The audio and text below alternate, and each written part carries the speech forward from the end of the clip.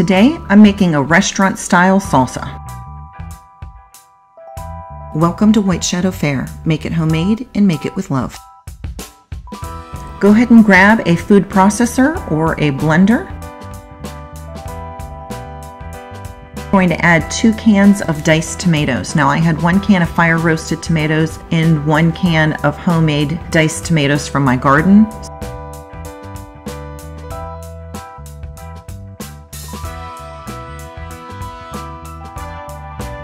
A half to 1 onion, depending on the size. You want a medium to small onion here.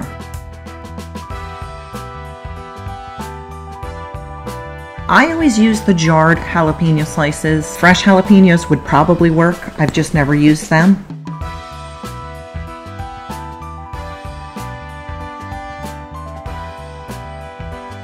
You're going to add a half a teaspoon of cumin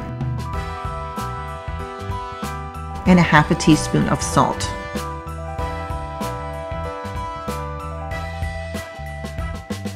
You need 1 to 2 cloves of garlic, depending on how much garlic you like.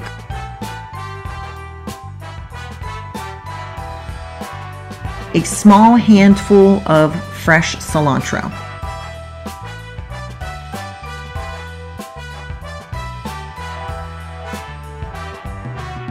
And then you're going to just mix this for a few seconds to get it blended.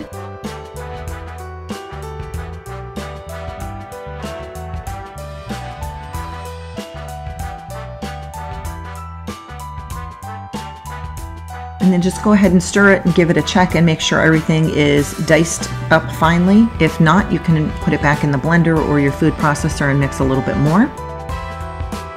And then it is going to go into a container that has a lid.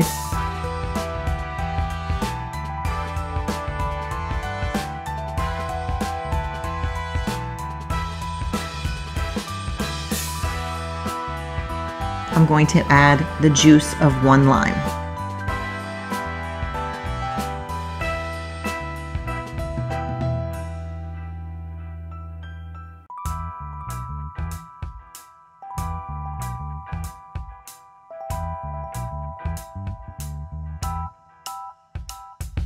And in order to get all of those flavors perfectly married together, you do need to let this refrigerate for a few hours.